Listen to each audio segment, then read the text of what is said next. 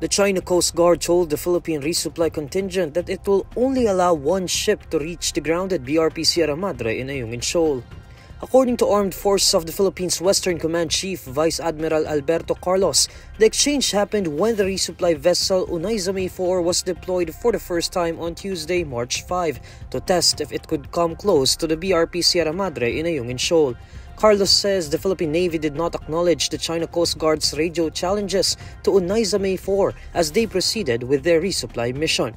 According to Carlos, the response of Unaizame 4 is the standard radio reply, stating that they are conducting a legitimate mission inside the Philippines' exclusive economic zone. During the mission, the China Coast Guard fired water cannons at the Unaizame 4, injuring at least 4 Navy personnel and causing minor damage to the vessel. Carlos said the Unaizame 4 will be used again for the next mission to Ayungin Shoal, where military troops have been stationed since 1999.